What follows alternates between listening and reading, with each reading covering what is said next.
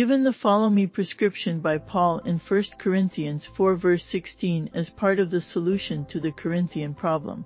Paul also addresses the importance of the unique content of the message given him by the glorified and risen Lord to give to the church, which is his body.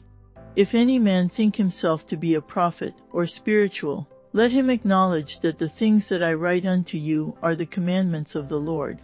But if any man be ignorant, let him be ignorant. 1 Corinthians 14 verses 37 to 38. I never cease to be amazed at how I read the above verses again and again and never seized upon what was being said. This is always the case when we view the scriptures through the instruction of men denominationalism, instead of by the leading of the Spirit and studying to rightly divide. Let's look at this, rightly divided. Paul here says regarding the others that were apparently trying to lead and teach the Corinthian believers, that before any of these men were allowed to teach that they should first acknowledge that the things that I write unto you are the commandments of the Lord. In other words, before these would try to teach the Corinthians about the Word of God, they should first clearly acknowledge that Paul's writings and teachings were the Word of God. This was the second part of the two-part solution for the Corinthian problem. Number 1. Paul is your apostle, and number 2. Christ's message through Paul is your message, direct from God. You will note that the scriptures contain 13 epistles, inspired by the Spirit and written by Paul. And these writings are God's Word, written specifically to and for the body of Christ in this dispensation of the grace of God.